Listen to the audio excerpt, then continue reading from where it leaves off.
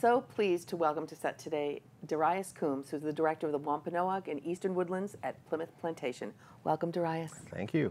We have, at PACTV, have been lucky enough to work with the Plimoth Plantation on a couple of different documentaries over the past couple of years, and both of which have won Telly Awards. Now, just for people who don't know what a Telly Award is, it's an award, it's a premier award honoring outstanding content for TV, cable, digital, and streaming, and non-broadcast distribution.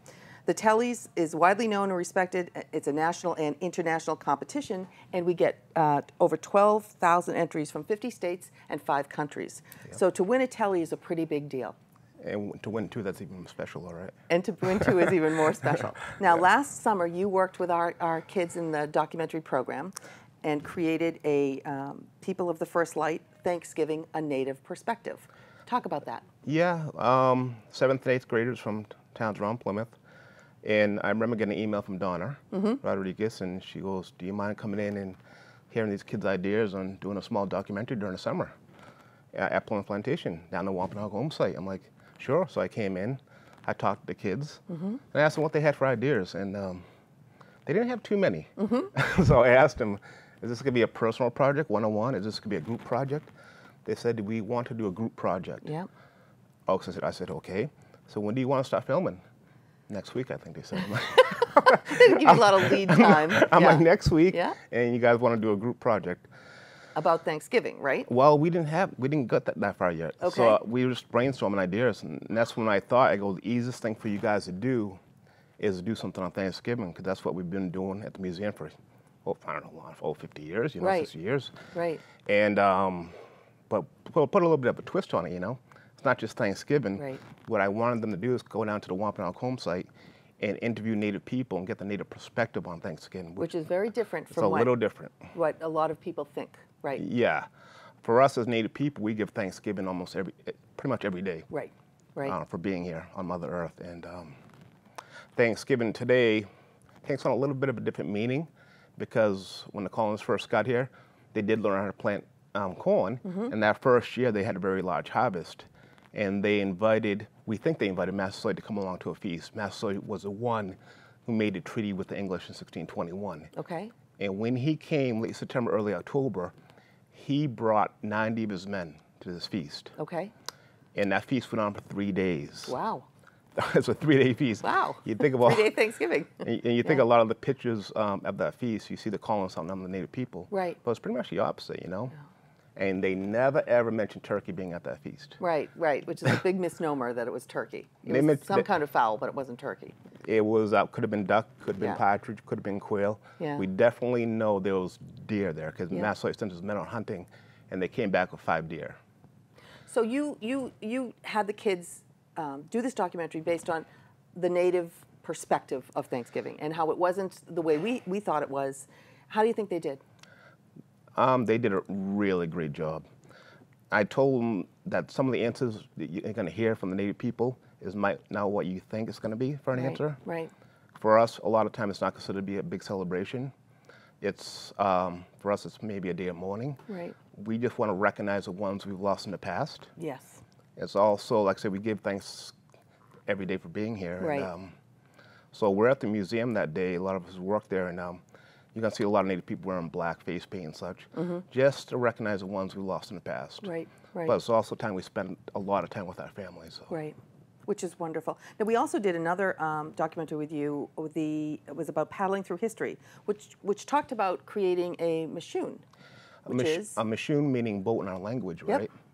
And how that came about to be is back in 2010. We went down to the Smithsonian National Museum of American Indian as a program, as a field trip. And when we walked into the museum, we saw a circle of canoes from the Americas. But we did not see the most common boat you would have seen in the Americas, which is a dugout canoe. Out of a tree.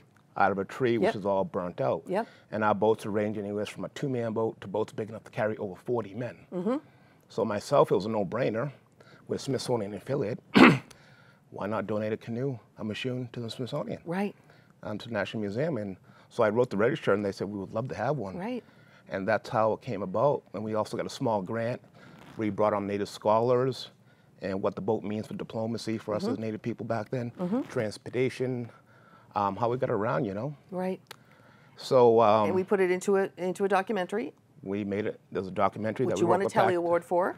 We won. Right? We won our first Telly Yeah, Award. and it is now showing at the Smithsonian, correct? It's on a rotating exhibit. Yep. It's in and out. With It's the actual machine that you built. a 16-foot machine, Yeah. main canoe. It holds 3 people. And what's kind of special about it is it's not just a boat being delivered down to the Smithsonian. Congressman Keating spoke about this in the House of Representatives Nice. and what it means for Native people in general. Right. Because a lot of people think there aren't any people living on the East Coast anymore. And there are. Oh, yeah. A lot of you. Now you're going to, the Mayflower 2 is going to come back in 2019 from being renovated in Mystic, Connecticut. Yeah. You are going to create a 40-foot machine to go out and meet them? Tell me a little bit about that. Yeah, we've been having numerous meetings at the plantation. What we want to do about 2020 coming up, and we have the Mayflower being away at Mystic being restored right now. Yep. And for a Native program, the Wampanoag program being there for over 40 years. So we always want to have Native presence. Because we've been here for over 12,000 years. Yes. And so when Mayflower comes back in 2019 into Plymouth Harbor, we want to be out in those waters Yep. when they come back. That's right. They show Native presence. That's right. So what we plan on doing next year is building a 40-foot boat, machine, Yeah. which could hold 20 people, which will be considered to be the largest canoe machine in New England today. Wow. Once we have it completed. That's terrific. And have you already started the process of building it? We are in search of a log right now big enough. Okay. It's going to take a big one, right, to do that? Extremely big tree. Yeah.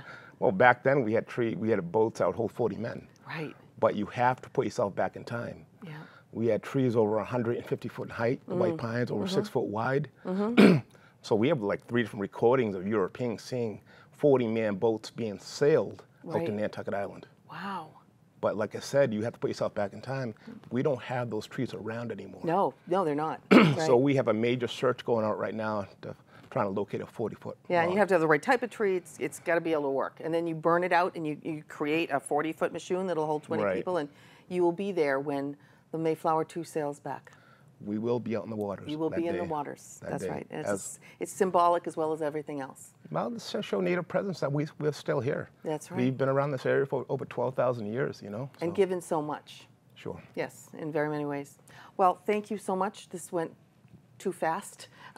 Congratulations on your tally. We hope to be working with you again. Thank you very much. Thank you.